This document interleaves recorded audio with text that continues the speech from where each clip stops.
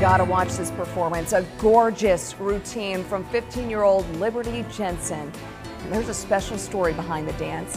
Libby was diagnosed with stage 4 metastatic colorectal cancer in November. She just got out of the hospital in February, and she really wanted to compete in the regional dance competition in Omaha. So she put together this choreography, and her mom said it was the most beautiful solo she's ever witnessed. That's absolutely beautiful. Libby won second overall and received a standing ovation for her performance. She has a long road ahead, but for now, her family just enjoys watching her do what she loves. This is Iowa.